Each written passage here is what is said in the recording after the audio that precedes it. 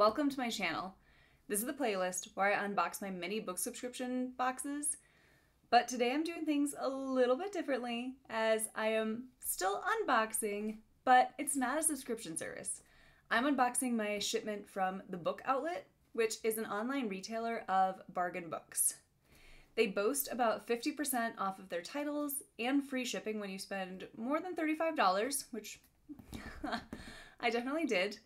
I wanted to give them a try as I've seen them all over Bookstagram, and I really wanted to see what the quality of the books was going to be since the prices are pretty fantastic. So let's go ahead and dive into my giant box that I got from them. As you can see, I went a wee bit overboard and I bought 17 books, but in total it only cost me $110. So let's take a look at the quality of the books, and I'll also tell you how much each title ended up costing me. So let's get into it. So first up, we have got All the Broken People by Leah Conan. I have two other books by Conan, and I really enjoy her writing. She does pretty good mysteries. I don't know if I would technically classify them as thrillers, although I think both of the books I got came from the Book Drop in their thriller subscription service. Mostly, I really just like her characters. She writes really interesting characters and interesting plots.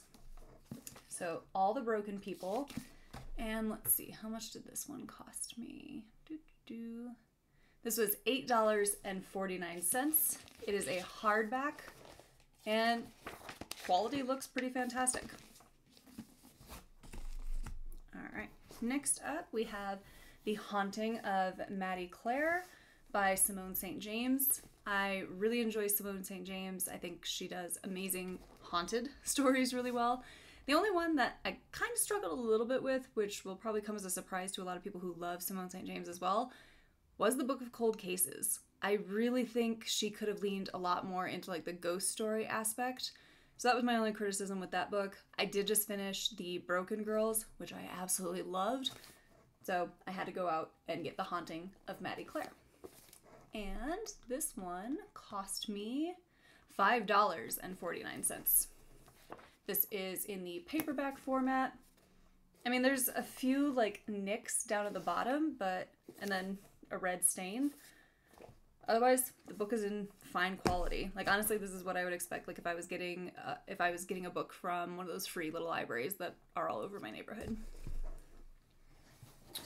All right. Next up, we have a book from one of my favorite authors, and that is Megan Miranda. So, The Girl from Widow Hills. I think I got 2 Megan Miranda books in this shipment.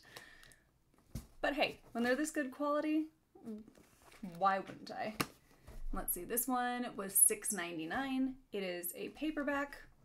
I mean, a little bit of bending, and it's probably been tossed around a little bit, but still really decent quality. All right, next up, we have My Sweet Girl by Amanda J. Atisa, and I apologize if I'm mispronouncing that last name. I read You're Invited by her, which was an add-on to my Book of the Month subscription. I really liked that book. I thought it was really well done. I think she has really good pacing. She has neat characters. Really enjoyed it. Really enjoyed that book. So I wanted to give her another try and just see if I continue to like her work. This one is a hardcover, and it cost me, where are you? $8.49. And again, the quality seems just fine. Oh no, she has a note from Riley Sager on the cover. I'm sorry, I'm a bad thriller reader. I don't like him. Okay, next up we have The Final Girl Support Group by Grady Hendrix. I still have, How to Sell a Haunted House by Grady Hendrix on my to be read pile, which will get done in this month, October, because I have been saving that for spooky season. And this one might get added. I am noticing just picking it up that there are some structural issues with the book. But again, this only cost me $8.49. I think that is well worth it. The rest of it looks completely fine. I am noticing, a lot of them seem to have little red spots on them, or red dye, but it's not enough to make me mad that I bought this.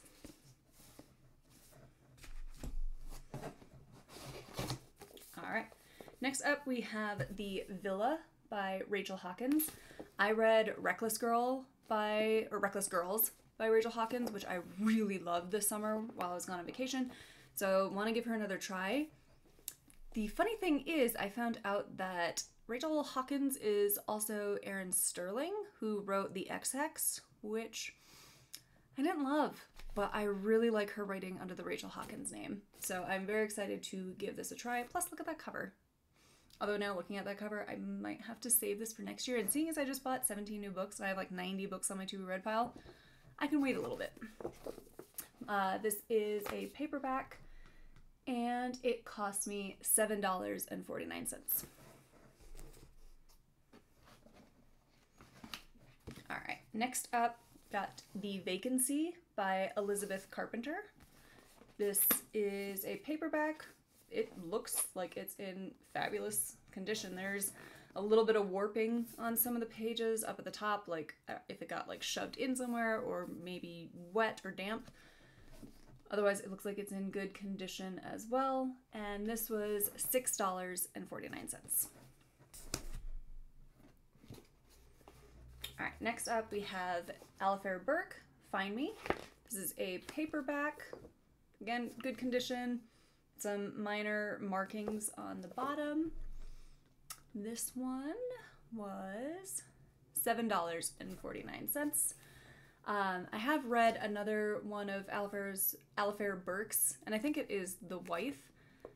I remember having kind of mixed reviews, so wanted to give them another shot just to see if maybe that just wasn't the book for me, or maybe the author's writing will end up not being for me. All right, next up we have Shiver by Allie Reynolds. This has been on, I have like a little note on my phone of books that I just keep track of that, like when I go to Barnes & Noble or if I'm out and about shopping, I will look for them. This has been on there for forever, and I don't know if it's just a problem with my local Barnes & Noble that didn't have it. Never been able to find it in person. I've had it sitting on my like Amazon wish list for like holidays and stuff for like my family to know what to buy me, and nobody has yet, but that's okay because I just got it now. But I really wanted to give this one a try. I mean, plus look at that cover. And I think it's like a locked room murder mystery, which is a genre or style of book that I really love. This was $6.99. This is a paperback, and there are some tears on the back cover. The front cover's got a few like scratch marks and a little bit of warping. Again, got this weird red dot, but for $7, this is great quality. All right, next up, we've got Every Last Fear by Alex Finlay. Sorry. And this one was $8.49. This is a hardcover book. Again, I'm kind of realizing that the hardcover books do a little bit better from the book outlet than the paperback, which is kind of a bummer because I prefer paperbacks, especially for like traveling, just being able to throw it in my bag. But I will definitely read this, even if it is hardcover. I mean, I finally succumbed and checked out Book of the Month, so obviously I'm okay with hardcover books. But this was also one that I've had on my to be read for a while. I think I applied for like an ARC copy through Goodreads and obviously was not chosen, but that's okay because I have it now. But I've heard really good things about Alex Finlay, so I'm really excited to try that one out. All right, I feel like my box is gonna be shifting here. Oh, ooh, okay, so Jennifer McMahon, The Drowning Kind. I love Jennifer McMahon's books. If you're looking for like spooky, really good atmosphere, kind of that haunted, like you can't look away, but you know you should because like something is going on. I love Jennifer McMahon. I think she excels really well in that. Now that I'm thinking about it, I have 2 of her books, but I lent one to my sister and I haven't seen it back, so might need to check in with her and see what she's doing with that copy. but this cost me $6.99. Again, paperback.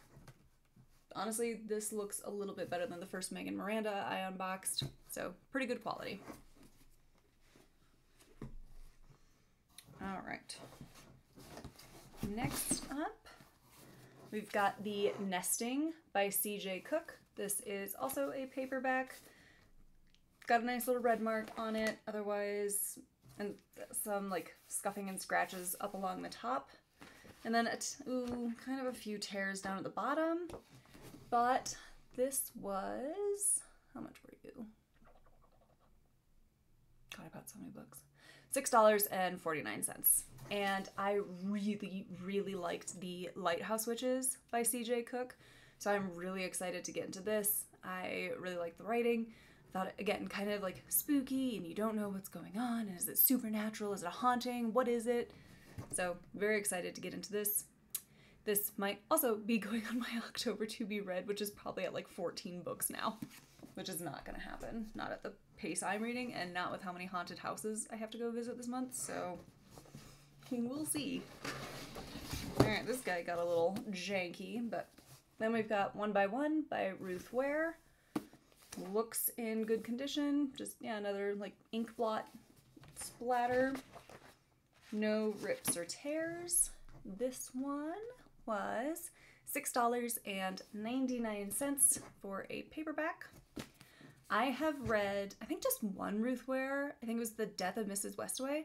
Really liked her writing. I've heard great things about The Turn of the Key or The Turn of the Screw, something like that. Haven't read that one yet. And then there was another, I think it was, is it The Woman in Cabin 10 that she also wrote? But I ruined that for myself by reading some Goodreads reviews that had spoilers. So at that point, I wasn't going to invest the time in reading the book since I already knew what happened. And a lot of people also pointed out a trope that I don't really like with thrillers, with basically the too stupid to live female protagonist who is just drinking or taking pills, and she's just making bad choice after bad choice just so like the plot can move forward and conflict can happen. I don't like that, so I skipped on that one, but I am excited to try this because, again, I feel like it's kind of the, Agatha Christie, getting snowed in, one by one, locked room murder mystery. Very excited to get to this.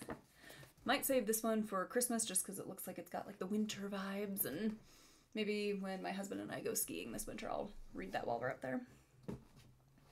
All right, next up we have Darcy Bell, All I Want. She's the author of A Simple Favor, which I haven't actually read that. I did watch the movie version on my flight home from Zurich because I had like 10 freaking hours to kill, so I watched like 5 movies. I really liked it. I would be curious now to read the book, knowing what I know from the movie, just to see how it plays out. Because there are certain things in the movie that I'm like, ooh, I can see how this worked in the book, but in the movie it's kind of like, But I did like the overall story, so I'm really hopeful for this one. And this is a paperback, and it cost me $6.99. Again, got some ink spotting up here. No rips or tears. Some ink stains up at the top. And then the back cover just looks a little worse for wear, but nothing majorly wrong with the book. All right. Next up, we've got 9 Lives by Peter Swanson. I've never heard of Peter Swanson before. I was just going through the book outlet's like thriller section. Thought the cover was really interesting. The synopsis caught my attention. So just decided to add it, especially since this was $7.49. The book itself looks like it's in pretty good condition. Again, another ink stain at the bottom. Got a little bit of warping on the cover, but it doesn't look like any rips or tears within the book itself. Oh my god, I'm down to my final 2 books. All right. Ooh, okay, so next up we have Emma in the Night by Wendy Walker. If you are not new to my channel, you will know that I really love Wendy Walker's books. I think she writes really interesting characters. She also comes up with really interesting premises. I've read 2 or 3 of her works now, And I had heard about Emma in the Night, just had never pulled the trigger on buying it. This cost me $6.99, and it is a paperback. Oh my god, I think it's the first one that doesn't have a little ink stain on it. There is some bending and warping on the back cover, but all the pages look to be in good condition. The cover's in good condition, because I'll be able to peel that sticker off. Okay, we're down to the last book in this box haul, and that is my other Megan Miranda, Such a Quiet Place. This one also has the ink stain that I think 99% of the books I got from this company have, but that's okay. The cover looks like it's in really good condition. Again, I'll be able to peel that sticker off, and this cost me $7.49 for the paperback. So again, all in 17 books in total for $110. And honestly, the quality is pretty good, especially for it being bargain books. They've got a little bit of wear and tear on them, but definitely not more. It was actually less than I was expecting. I truly didn't have the most optimistic of hopes going into this. I thought these books were going to be a little bit more ragged, a little bit more torn. I've gotten worse quality from Amazon for like brand new books, so I'm pretty pleased with this haul, pretty pleased with the quality. I will definitely be buying from them again, but maybe I will wait until 2024, as I now have quite a few books to get through, along with my regular shipments from the book subscription services that I do subscribe to. So let me know if you've bought from the Book Outlet before, or if there are other websites just like it that you have had good shopping experiences with. Obviously, I'm always on the hunt for new books to add to my already full library, but please do leave a comment letting me know if there's anything else I should check out. Otherwise, thank you for watching, and I'll see you next time.